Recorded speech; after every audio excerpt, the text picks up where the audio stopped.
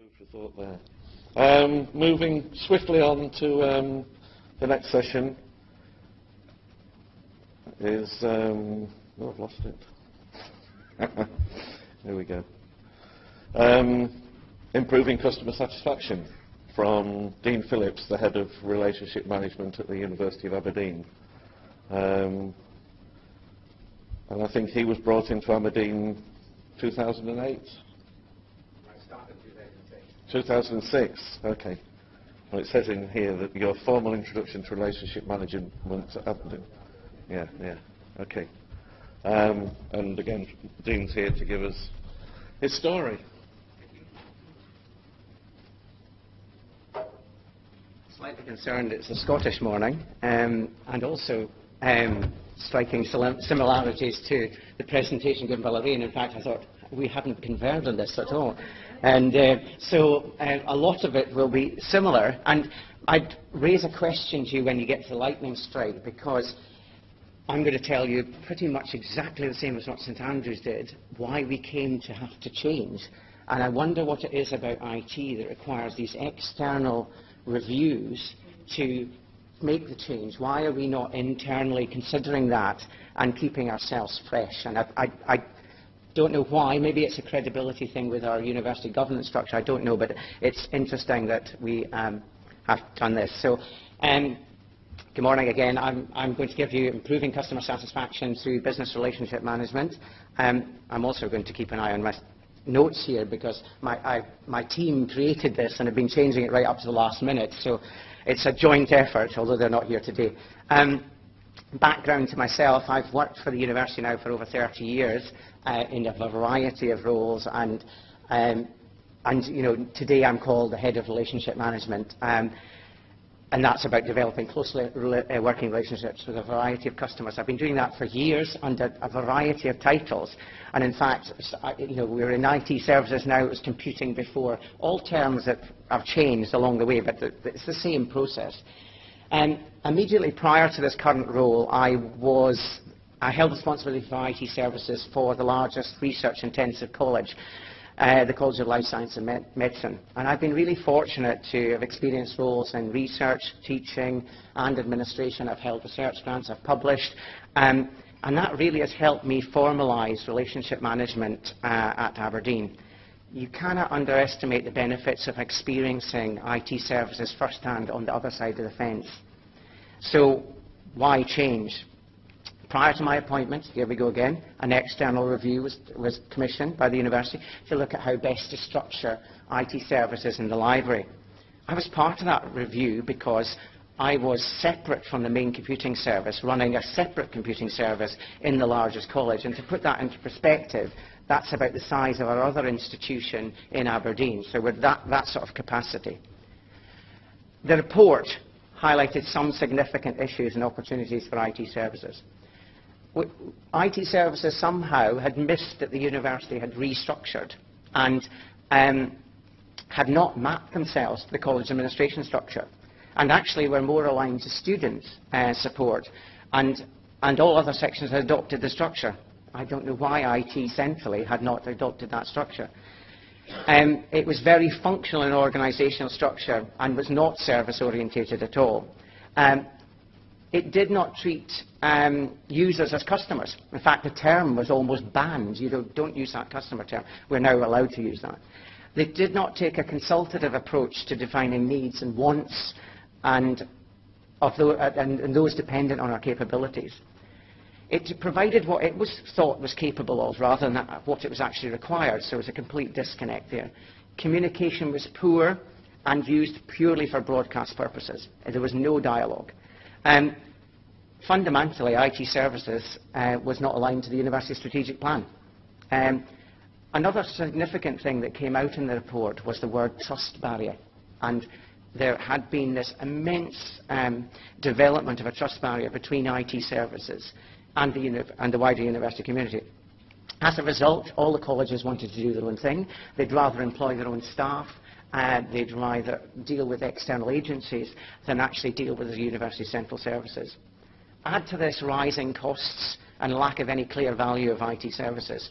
We had to change. There was no other option. So what happened? Well, there was a plan, similar to St Andrews. A new director was appointed. Seems to be a common theme. They were appointed in 2006, and a huge extensive consultation period was undertaken, which was, challenging at the time for IT service. Significant themes emerged, though. We had to, in addressing the problem of alignment to the college structure, it was agreed to develop a formal relationship management capacity, because that was seen as one of the key things that we were not engaging with the customer base. And that was a well-established practice both in private and public sectors. This included capability in account management and an intelligent customer function, incorporating business analysis and project management. We needed to adopt and utilise appropriate standards and definitions, and ITIL gave us that framework, but it takes time. Definition of services, identifying service owners has been extremely challenging. No one wishing to take on responsibility. IT staff don't seem to want to take on responsibility. And they're excellent services in some cases, so I don't quite understand what that is, and we still challenge that to today.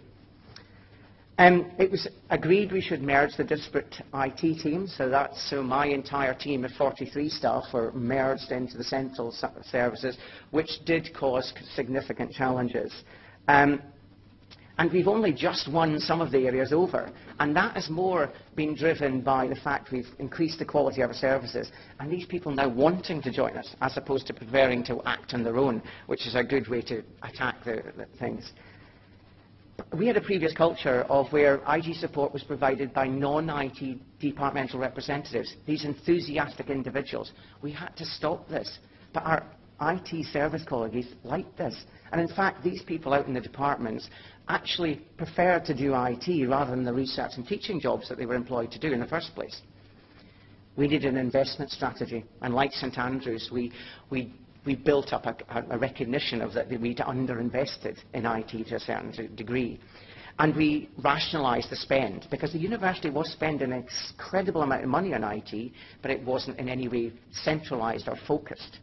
And we needed to invest in our staff development, especially with regards to service and ITIL.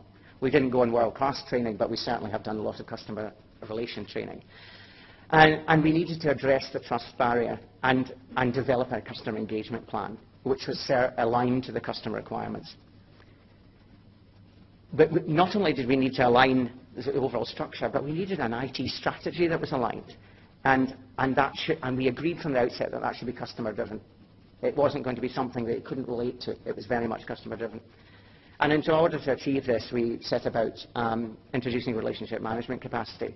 And their overall responsibility would be for IT strategy.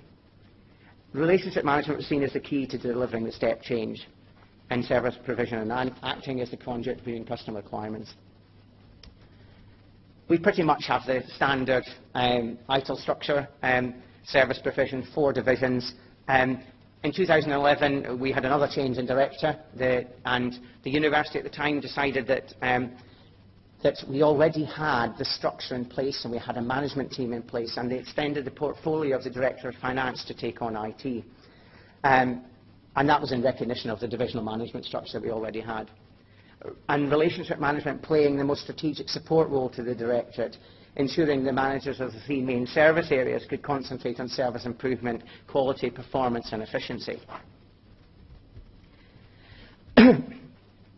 The fundamental role of relationship managers is the coordination of relationships between key stakeholders.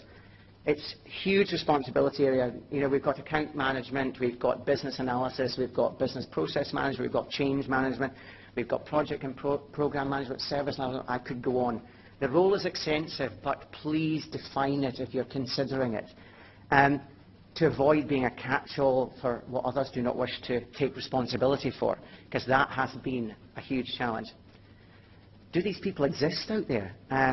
The job description was extensive and took considerable time to develop and review with my colleagues and ensure I had buy-in from them before we even went to recruitment. Colleagues outside IT commented on the advert saying, did I really need hostage negotiators? Actually, on reflection, I seem it really a useful skill set for them to have. Experience from the sector analysis showed that we must ensure these are full-time roles. I've spoken to some of you out there who have tried it with part-time roles, have tried it with more junior roles. It hasn't worked. They're now going back and revisiting and appointing at a senior level. In Aberdeen, my relationship managers are salary graded at deputy director level. So these are very significant people. So that would be your senior lecturer reader level, if you're putting it in academic terms. We had 96 applications in the first 12 which clearly met all essential criteria, 6 of which we interviewed, and 6 were appointable. And I recently advertised a vacancy, and we had 70 applications. So these people do exist. During the recruitment of my team, and in fact at ucisa conference this year, somebody mentioned about not just appointing the right people, but the right people for the team, and I cannot underestimate how valuable that is. And when you're going out there to create a brand new team, appointing 4 people, that has been challenging, because they all come with different backgrounds. But somehow, if you get there, the results are huge, and we have achieved that. I think I'll just give you just a bit about the team, because it gives you a flavour about the people I appointed into that team. Because many questioned, because at the time I appointed quite a lot of them with no IT background at all, because the right decision was business skills and experience were much more valuable. We've got lots of IT experts. We needed somebody more that was going to take forward. So Natalie is our most recent appointment, coming from a marketing and communications background with over 19 years experience. Latterly, she was playing a senior role in the NHS as the head of engagement. So very much she was doing all the slides, worrying about what I was saying and being recorded saying. So she comes from that kind of background. Gail joined us from Scottish Enterprise Grampian, again with extensive experience. She'd been the manager of the organisational learning team. A huge knowledge base and an understanding about knowledge management. Actually has an MSc in knowledge management. Russell was the only one that was appointed from IT. He worked for AMEC, an oil service company in Aberdeen, and his latter role was he was international IS manager, and he wanted to move into a different environment, was fed up of the constant changes in the oil industry. And Mike had a variety of roles in project management and is now responsible for programme management. But he also has a team of 6 FTE project managers, and he chairs the Microsoft Office 365 Education User Group because he's got a personal interest in that. It's important to keep the interest of these individuals as well, and it may not always be related to their job function. Especially within Aberdeen, I don't know if you know, but we've got a huge recruitment and buoyancy market up in there, and keeping people engaged is incredibly important. So we may not be able to offer them financially what the others are offering, but we need to offer them an enriched environment where they can carry out some of the things they might want to do themselves. So the RM team are based in their respective colleges to keep them in touch with their customer base, but they come together in joint initiatives and as the needs arise. They also play central roles in our university leading strategic university capital programmes. And they sit on all the project boards, so this gives them a wider portfolio and gives them credibility. Developing a range of communication strategies that can be implemented across IT services has been difficult. Actually, we failed on the first attempt, and it was because there was so much change going on. It was just trying to do too much at one time. And it was mostly related to internal buy-in within IT services, that rather than the customer. We'd managed to take the customers on a journey, but we've actually not quite got our own IT team on that journey. We now keep it very simple, because the amount of information that we were forcing onto the customer base that was just being put straight into the delete bin was extensive. So now we've got a very simple message. Every message that comes out is very clear. It says what is happening and what you should do. And we are customer-driven in that, the piece of work for the team. And so the other part of the work that was undertaken was the development of a customer-focused IT strategy, which was clearly linked to the university strategic plan. I'm sure you're all familiar with strategy development, but I just wanted to take a few moments of your time to share with you our approach to delivering a customer-driven strategy and how that's led to improved customer understanding and satisfaction. We did a detailed planning exercise, reviewed the sector, looked at toolkits, identified others who sought to differentiate themselves through technological advantage. We consulted with the user community. We structure interviewed 58 key players across the university. We had internal consultation, which had workshops, discussion forums, but we asked them to also describe the benefits and competitive advantage of each of the goals they brought to the table and what that would provide to the university. So they weren't just allowed to stick something down the paper. It was like, what will it actually achieve? We designed a framework for doing this, because even though we had all these toolkits, we seemed to have all this information. It was like, how on earth do we bring it all together and actually create a strategy out of it? It identified all the key elements for us and allowed us to structure it appropriately and analyse it. And we also linked it to our annual user satisfaction surveys, and I'll come to them in a minute. And we went on to develop that framework to not only link it from the university strategic plan right through to our IT strategy, but onto also our operational planning process. So it's now completely linked. And I sat in a measurements and metrics talk yesterday, and we've linked it right the way through. So from an operational planning target, it's linked right through to the university strategic target. So everybody's very clear where the linkage takes place and where the money's being spent as well. This approach has been hugely successful, copied by our colleagues in other professional services. They've borrowed the framework and just gone and done it. So the library have done that for their own work as well. It took a while. And was approved in September 2012 after taking 6 months. But we provided a digestible format for the customer base. So there's no point creating a huge document. We needed to create a one-page. And don't get me wrong, this is stolen from somewhere else. It's not the same words, but the format of it is one that's being used in many cases. And I think it kind of gives you a summary of where we are at. And I think we got it there, but I think as we go into the next change cycle, we'll probably improve on this as well and then take that.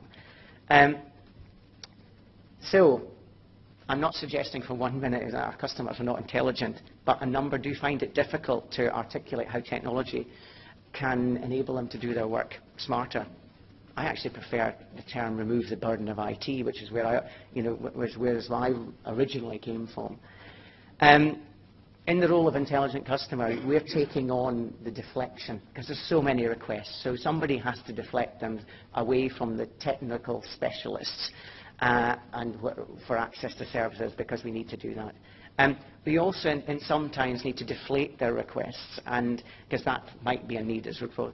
But we also get behind the request and augment the request to make a stronger case for IT services. And that only is not just IT services, but for the support of the capital funding and things that we need to do to put that in place. As I mentioned before, we have to communicate with our customers a strategy to engage with operational planning and also identifying and defining services in a service catalogue. I think the word service catalogue is sometimes overused, and I think you have to be able to define processes, services, or you've got no method of managing expectations. And some of my technical colleagues find that difficult. And we needed to identify clear service ownership. This is easier said than done, but don't give up. Customer champions are fantastic. They are a very powerful voice, clearly recognizing IT as a business enabler, and in some cases the differentiator. We are being better informed with regards to customer requirements, doing the technology effectively, providing those valued partnerships, provides for a more predictable and planned range of quality services. The account management function, it's responsible for managing expectations, as we do not have resources to give them everything. I mentioned communications before. We keep it simple. What is happening? What should you do? All of the RM team are trained in business process analysis, providing positive contribution to both university and college level to a number of business process reviews. The definition of services, service redesign, quality measurement, customer negotiations at times of failure, and we do fail, fall within our remit. We support the development of new technologies, the introduction of new services, defining and identifying customer needs, negotiating with internal and sometimes external providers to fulfill these needs. It's important, as I said before, to work with customer champions who can show clear recognition of value. Leveraging the expertise of these champions, they can assist in influencing decision making. But be aware, using them, my IT colleagues felt a bit uncomfortable about that, because when I was on the other side of the fence, I was using my customer champions to instigate change, and sometimes that can feel uncomfortable to some. We are the enabler, but without a clear definition of role, we can be a dumping ground for those customer interactions that service owners would rather not have. It's essential that IT services are financially transparent, as this can create greater credibility. And in fact, moving and taking on, becoming our director of finance, being closer to the purse strings, has improved our relationship considerably with finance. And also, so since we took over and created the financial transparency, we've increased alone our capital budgets by 1.5 million, which is significant in this time of cutbacks. And we've also looked at the distributed budgets and are now centrally managed by relationship management. And the customer perception is they've got a greater influence over the spend. Even though they had the spend out there before we centralised it, they felt it. As I said before, these are full-time senior roles, and once they become embedded, capacity is an issue, because everybody wants a piece of them. And with all the significant capital investments going on, we need to keep that in mind. Expanding the project management team, an increase in demand. Our biggest challenges are within IT internally, which is a turnaround from those that wish more investment in server engineers rather than RMs. Processes are now well defined and communicated. Communication takes on many forms, but within the research environment, face-to-face interactions with principal investigators cannot be underestimated. Spending time with them, understanding their challenges, have made significant impact. And we recently invested in a central HPC together, which has been a change that would never have happened in the past. We are still evolving as a profession. I'm always keen to share experiences. So satisfaction. I said, are our customers happy? Well, it seems likely that they are happy. This is indicating those who are very satisfied are satisfied. Similar to Lorraine, we've gone on a journey and we've fulfilled that in some respects. Maintaining that satisfaction at that high level is always going to be a challenge. But more enlightening, what is it, is that year on year we've got another question that says, have we improved in the last 12 months? And over 40% of both staff and students year on year have said that we have. So this is a consistent message that we're getting. We also offer our staff and students the ability to comment, and these are analysed categories, categorised, and where possible followed up directly if they've allowed us the opportunity to do that. We received over 1,000 individual comments this year, some of them positive, some of them negative. This is some of the ones that are commenting on relationship management I've highlighted, and by no means we do receive negative comments. And it's interesting because an example of a negative comment was the communication, and it highlights how we need to try many, many different forms of communication. Was one of our customers commented on the lack of a 24/7 help desk, and yet we've had one for 6 years, supported by Norman. And I do wonder if they even tried calling. You know, so it's interesting. We can say it, and you repeat it and say it again, but it is actually, you know, these sorts of things. But sometimes they don't offer you the opportunity to follow that up and say, well, actually we do. But one of the things that we have done is that to increase engagement with our user satisfaction surveys, we now make a report annually that says, you said, we did, and we're linking everything back to all the comments, and so it's now becoming a clear vehicle for change, and we're actually getting real good feedback coming in now of where there are problems that we might not be unaware of, and where there are service improvements. So we've now got a much more engagement. So what have been the highlights over the last 6 years? We've got a customer-focused, business-enabling IT strategic plan, setting our strategic direction in support of the university's global ambitions. We've formalised the project office and the programme manager role to ensure delivery and transparency of resource management for significant university projects. That's not all the small ones, they're dealt with locally. These are significant ones.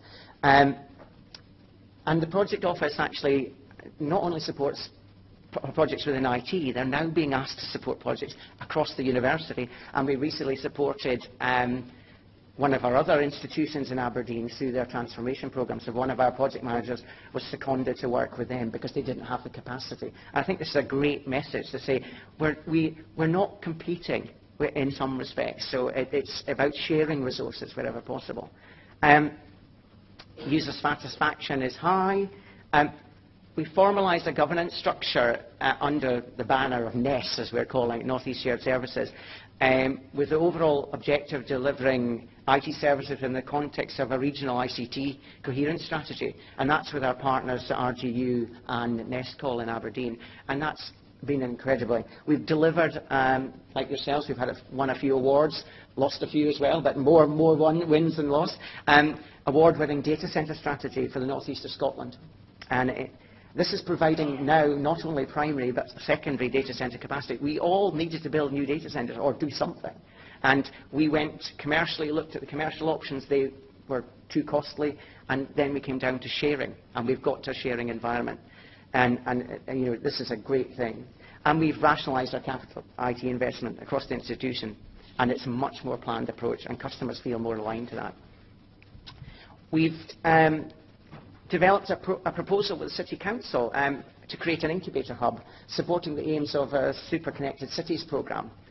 This is funded, and both ourselves and Robert Gordon are fortunate to both gain funding in this.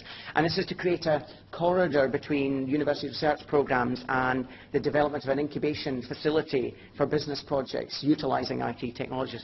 This is just about to kick off, a really fantastic thing to be involved in.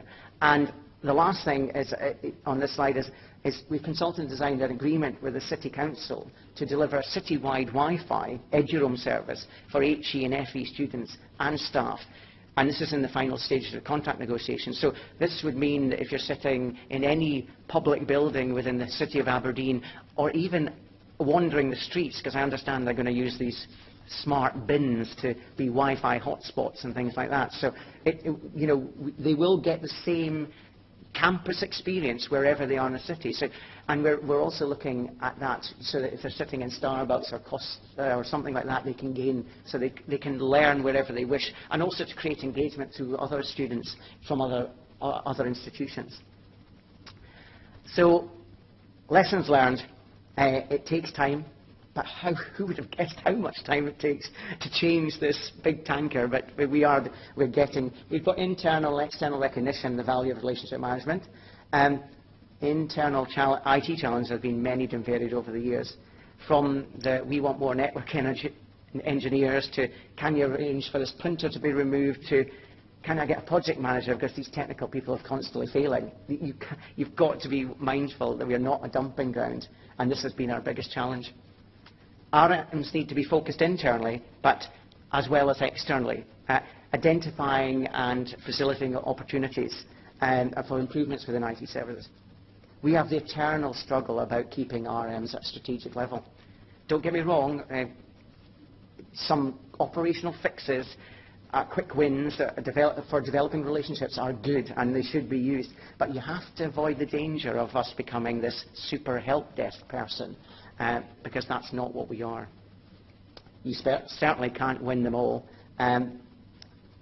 But we're seeing improvements in all areas, leading by example, providing high quality services, normally wins in the end. We will get a kicking, we do that, but I feel that we've got to transform that experience by improving and coming back with a plan. So take it in positive and put a positive spin on it. In an academic environment, it's difficult to talk about business benefits, and sometimes it's just about becoming trusted, and you can add benefit to the institutional service offering. Support your academic customer champions. Through close integration and establishing contribution IT can make, they can present IT expectations in their own language, and highlighting to others how they may have unrealistic expectations, which if we tried to explain to them, they would not. And I've sat in a room with 60 principal investigators where actually I've just said one thing and then suddenly the whole audience has taken over discussing it, and they've come out with the answer that I wished. It's a very powerful tool. Consistent, quality, reliable services, all what we aim for. Managing at times of failure, it's also how you deal with that times of failure, communicating clearly, providing regular updates, and plans, and showing how we are planning to avoid the repetition, putting those processes in place. Services need to be clearly defined as how do we manage our customer expectations. Appoint at a full-time senior level, credibility within an academic environment, you won't get it if you don't do it. And develop the team to support each other, because they are isolated from IT and everybody in some respects, because they're based out in their colleges, which are quite disparate in Aberdeen. Make sure they get the university-wide IT exposure through strategic initiatives, and it supports engagement at an institutional level. I'm really fortunate. I've got a team of can-do people, and they take considerable personal ownership of everything that's asked of them. And wherever possible, we're leading by example throughout IT services. So, our side, what's the future hold? Well, frankly, I think we're here to stay, despite my IT colleagues' initial scepticism, and has a recognised and developing professional body now, currently based in the USA.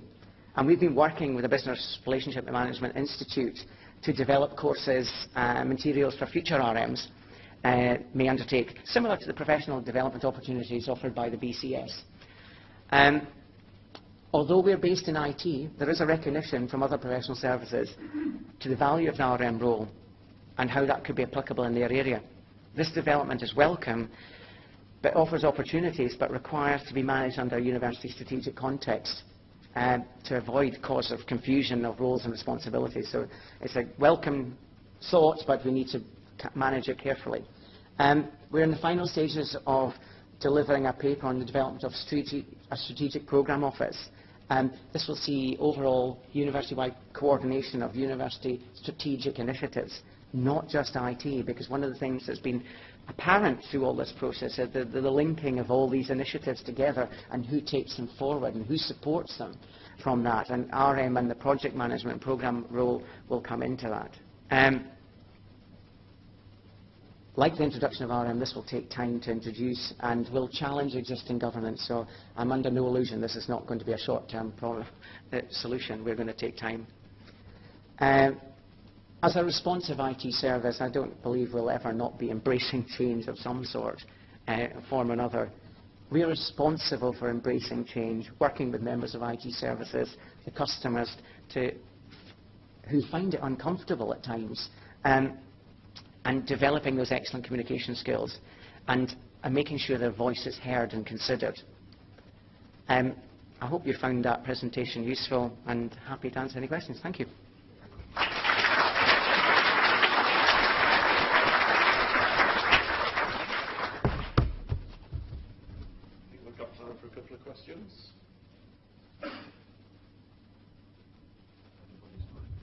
Looks like we've covered it all. You got all the questions, Laurie.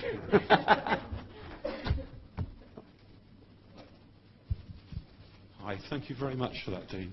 I guess one of the challenges for a relationship manager is to try and engage with a variety of people from the key areas that they're responsible for, rather than just one or two stakeholders who may not actually understand all of the processes, all the detail of what's happening, much as they might like to think they are.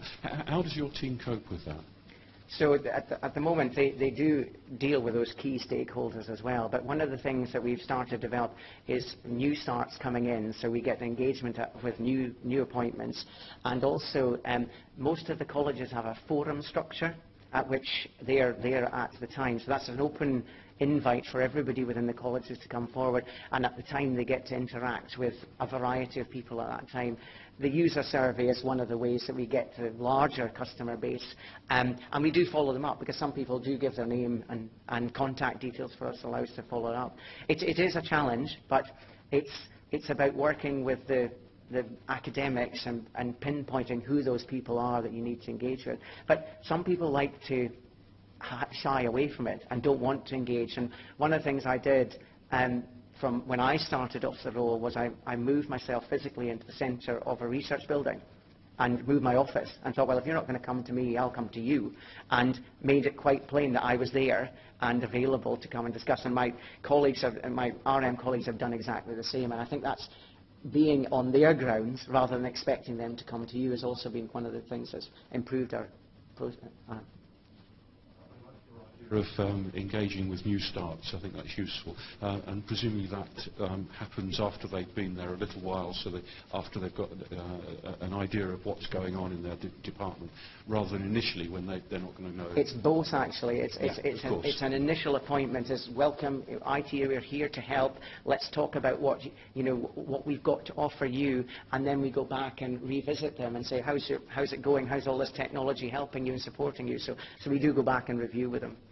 One of the things I come across is people who have existing processes with fairly primitive IT or perhaps no IT support whatsoever. But because their process actually works, they don't realise that it could be improved. It is one of the challenges, and we're going through a massive ERP implementation at the moment, which is challenging us on a process level, which is highlighting a number of those things that you mentioned there. Things that have been going on for years, which have 50 stages of a process, which actually can be done in 5, and it's flushing them out. But you're right, in some areas that person has been doing it like that for a long time, and they don't actually want to change, and that is a challenge, because we might be able to provide a technological solution that could improve that process.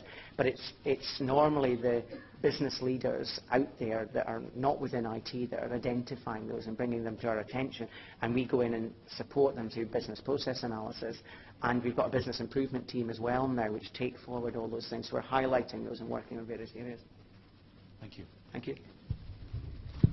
Thank you. Thank you very much. So